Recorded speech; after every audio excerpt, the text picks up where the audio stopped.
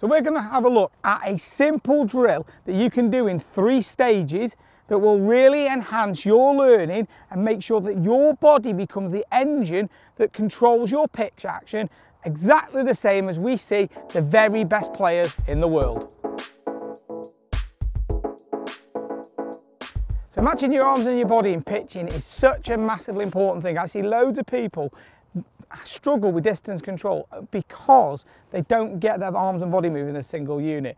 Get people making really sort of long back swings and decelerating, not using the body very well, or they end up getting the arms too narrow, or the arms in the follow through, instead of matching where the body is turned, the arms end up working too far across right here. This means that the arms are working way too fast relative to the body. So we're going to have a look at something that's really going to be simple. I've got a little gravity fit system here, but you don't need one of these to do it. You just have a simple TheraBand. This is just really easy. You can actually hit golf balls with it. But what you want to do is create a big loop with sort of like a gym band, and then pop that over the shoulders here, because you're going to do this in 2 stages. Okay, this one's got a beep on it, which gives us a bit of a feedback.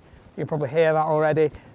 That is designed for helping making sure you've got sort of thoracic stability in your swing or in your training, but we're going to use this in a slightly different way here. So to start with, what we're going to do is from the top from this position here, got both arms out straight, okay, and then what I'm going to be trying to do is get the feeling as I turn back that I keep that tension. So this is the feeling I'm going to try and replicate when I'm going to hit shots. So I'll be going back, bringing those arms to a width there, and then through. So you can see here that as I turn, my arms follow me.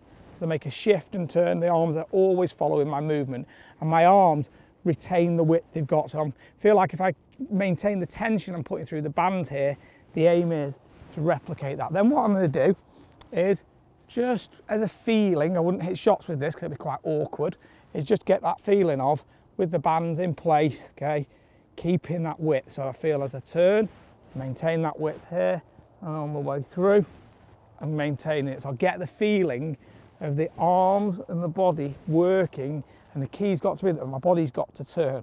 So taking it from a static drill to a drill then with the club. And then what we're going to lastly try and do is get a feeling of hitting a shot with this. So obviously take the band out of place, and then see if I can recreate that feeling. So the feeling for me then was turning, maintaining that width, and then just going to make sure I turn through. My image in my mind is like a Zach Johnson for pitching. I think he does an amazing job at keeping it nice and wide. Sometimes it can be great for a player to have a visual representation of what they're trying to achieve. So that's just what I want to do here.